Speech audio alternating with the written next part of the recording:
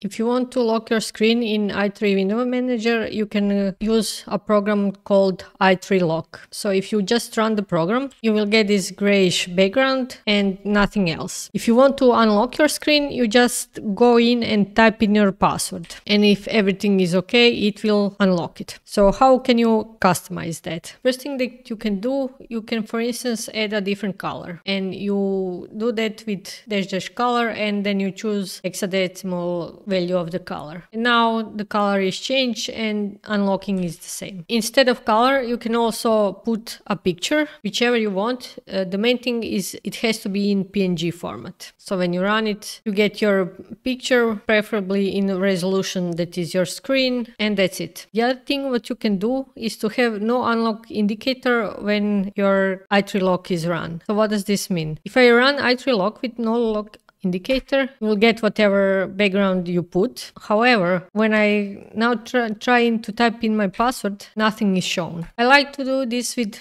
black color, and when I run i3lock, it will look as though my computer is in sleep mode. But even better thing is to run a picture with no lock indicator, and I choose this picture. Let's say somebody thinks I'm working and they want to come to my computer and mess with my programs, and they start clicking and typing and nothing is happening. No matter what they type in, they will never get anything unless they type in the right password. And you can take a screenshot of any operating system that you are using and just put it as your sort of screensaver. You can, for instance, tell people that your computer works only when you are touching it. That's a little joke, but hey, maybe it works sometimes. You can also lock your computer with the option show failed attempts. And what this will do, for instance, somebody comes to your computer and tries to type in a password, and the password is wrong. Second time you go, you will see that one number, meaning there was already one failed attempt. If you write in the wrong password again, and next time you go in and type in the password, it will show two. And that way you can see how many times somebody tried to guess your password. And of course, when you type in the right password, it will unlock your computer. And of course, you can make a shortcut for this in your i3 config file. You just add this line. I bind it to modifier X because modifier L is already bind to something else. Then I usually want to see failed attempts, and I put some picture just so it's nicer. And when you save and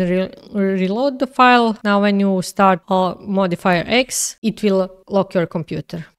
So this is very simple program, but it has all the options that I want, and this was enough for me for all those years that I use i3. However, if you want a little more fluff for your locking screen, I found this page on the internet, of course, where this person made a little script which basically takes the screenshot of your current desktop, pixelizes it, and then set this as wallpaper. So for this script to work, you have to have installed ImageMagick and Scrot. And depending on your distro, ImageMagick, for instance in Fedora, is called like this. You cannot find it under this name. I don't know how it's in other distros, but be careful of that little detail. And Scrot is just Scrot. And when you install it, you can go to your i3 config directory. And here you can create lock script, or you name your script whatever you want. I just called it lockscript.sh, and then you just copy the script. And your script should look something like this. Convert is no longer used, so you need to use Magick to scale your image. And when you're done, you just save it, and I will make it executable. And then when I try the script, this is how it should look like.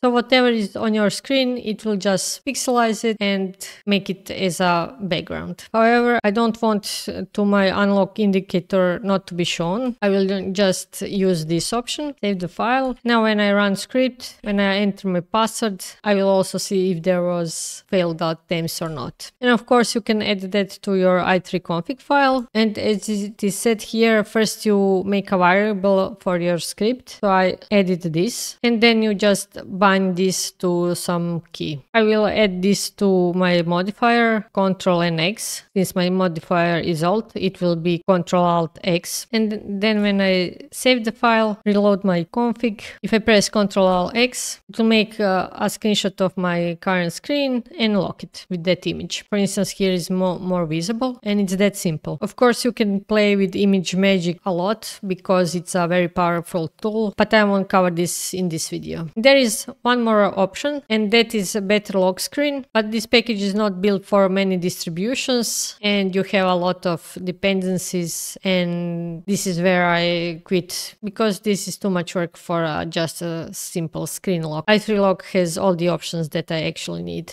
And that's all.